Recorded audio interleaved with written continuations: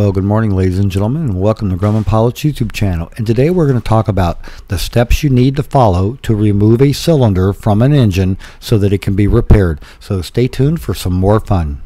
So we would like to ask you please subscribe, hit the like button, and hit the notify to stay current with our content. So here's the cylinder that we've removed from the airplane. It's just sitting on the table here to be photographed, and we've labeled the intake and the exhaust. And again, this is off of a Tiger, the 0360 A4K. But as the part of removing it, what we're going to be doing is, you'll notice on the left up there where the rocker goes through, and my finger's pointing right now, that is a 7/16 inch Harbor Freight socket that fits right through the bore and allows you to retain the rocker arm while you move the pin out on the other side. Then you can remove one rocker, and then you can slide it the other way and remove the other rocker, and that gets rid of the rockers, and that allows you to pull out the push rods, and then you can take the push rod tubes and remove all that hardware. You also want to remove all the hardware, the baffle bolts. The rocker cover here is off, as well as the gasket. But as you remove them all, and then once you get down to the lifter bodies, we're going to be bleeding the lifter, so when they go back in we don't have to worry about that. And then once it's all back together, but as part of this removal, once we have the rockers and the push rod tubes all removed, then we're going to go after the cylinder base nuts. We're going to be loosening the 8 of them in a certain pattern to remove the cylinder from the engine. But before we do that, the intake is off and the exhaust is off, as well as the oil return tube and the primer line. Those have all been removed off the cylinder so that we can get the push rods out. Now here comes one of the push rods, and a little bit of blackness here. And let's talk about on the valves for just a minute. We have valve springs, and we have 2 valve springs, and if you look at them on the internal side, one is coiled one way and one is coiled in the other way. And the reason for this is so that the coils can't interfere with each other, because they're orthogonal in their coils, so when you compress them there's no jamming in there.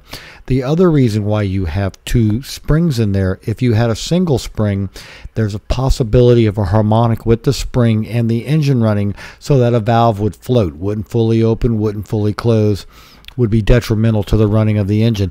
So with 2 valves, that resonant frequency will never be the same when you have dual valve springs like this. That's why you have them on cars. That's why you have them on airplanes. So that explains the dual spring concept that we have in our engines. Now as we move on to this, stand by. By the way, the springs that I'm using here are the cat toys for the new kittens. There is no way I could compress real steel springs like that in my fingers to give the idea of how they work in a real valve. But as we go to the shot coming up next of the real springs, you'll see why I used the little plastic toy ones to demonstrate this purpose. So here we are. We're going to be removing the other rocker now, and that's going to allow us to get at the push rod tubes. Nothing mystical about this. By the way, as you're doing part of this, we do put a piece of paper on the floor. We do mark it intake and exhaust, and we organize all the pieces so that we can keep track of them when we go back for reassembly. And the reason for this is your push rods can be of different sizes or whatever's needed, and you want to make sure they go back on the right side so you get the proper dry valve clearance on your things. Now here's the trick for taking out the push rod tube. We wrap it with a rag that gives it a nice circular grip on the push rod tube, and then we just pull it towards the open end of the cylinder, and it pops right out. And then we retain all the gaskets, and sometimes, depending upon the condition of the gasket, they can be replaced. But here's your wrapping the rag around the push rod tube so that you can break loose the seal.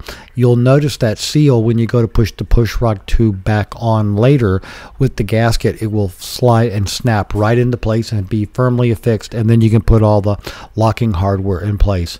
So now that these are out, now we're going to fish out the push rod tubes, and then the lifters are coming out, and now the cylinder base nuts have been removed. And you'll notice the rag on the bottom edge of that cylinder opening. That's so that you don't nick it with the connecting rod, nor you do anything to the connecting rod. And now that we have the cylinder off of the engine, we can shine a light in there, and there's the exhaust valve that was leaking.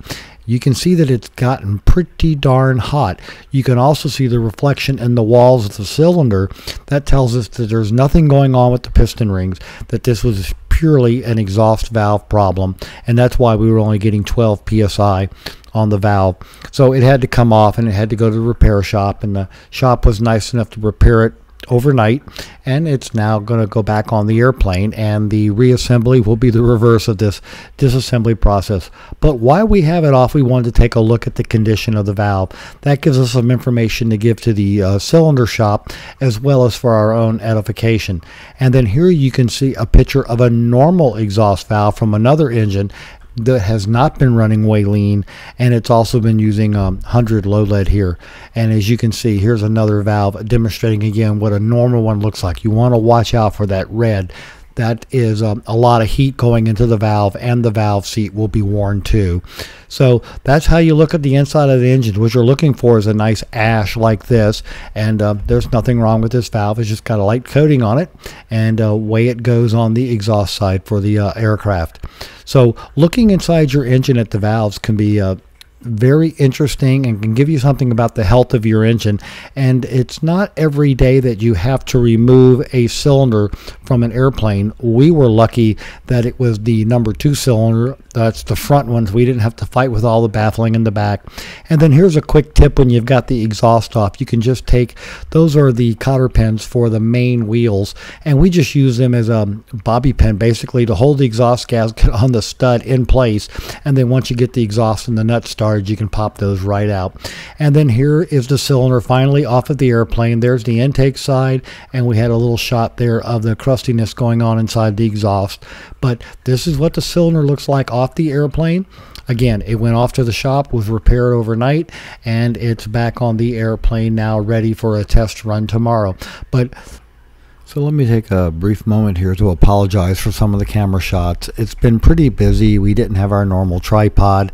It was being handheld as we're trying to remove a cylinder off. So again, once again, I apologize for some of the camera angles, and hope it doesn't make you too dizzy.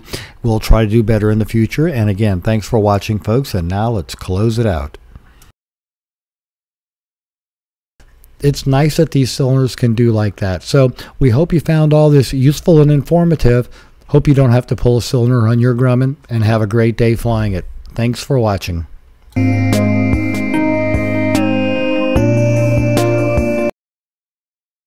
in addition, there's a little treat about 3 o'clock in the morning when I'm doing web work and other stuff. Here's my cat coming down, playing with a mouse and meowing, and just having a good time with me in the wee hours of the night. So I thought I'd throw this into you as a little treat. Y'all please enjoy.